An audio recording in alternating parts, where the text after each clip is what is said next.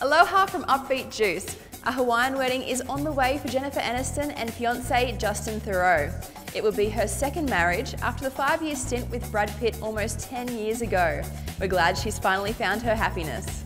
An actress has sued a production company for asking her to remove clothing on set. Now the company is suing her. The suit claims actress Anne Green signed a nudity rider, which is common practice in the entertainment industry. Her refusal to perform what was required cost the production time and money in the filming of Femme Fatale.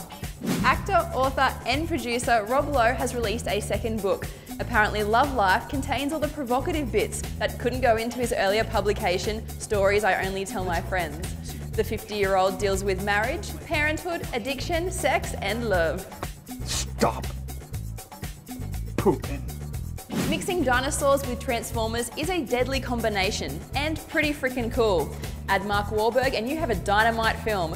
Check out some clips from Transformers: Age of Extinction. I don't think it's a truck at all. I think we just found a Transformer.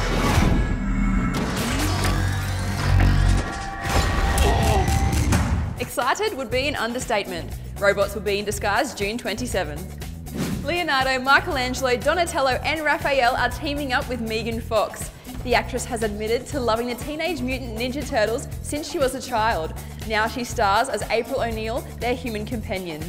Switching the signature yellow jumpsuit for a leather jacket, Fox told Entertainment Weekly her character is more representative of a modern woman.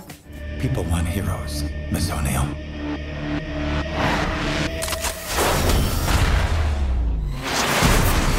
Johnny!